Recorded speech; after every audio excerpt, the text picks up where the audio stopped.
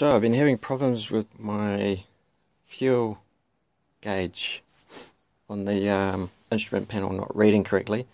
It's been all over the place, which has been really annoying. Finally got round to ordering a new fuel sender part.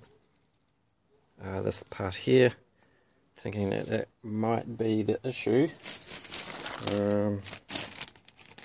which is this part number.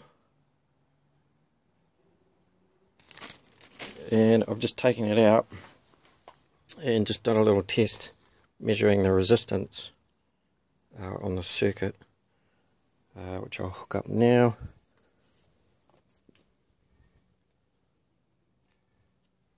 Just trying to do this with one hand while holding a camera.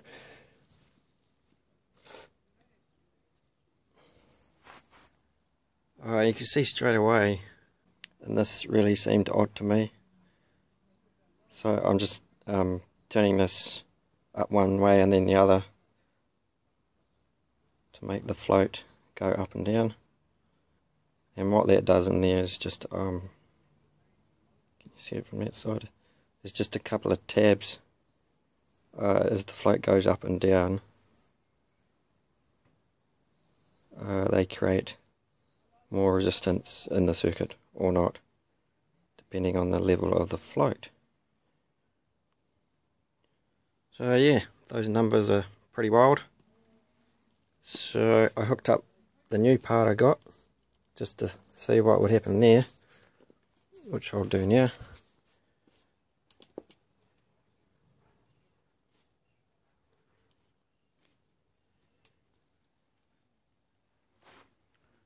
Okay, and the numbers don't shift.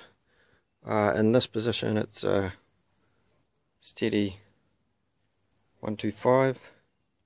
If we flip it up the other way, it's a solid 010. So hopefully that is my problem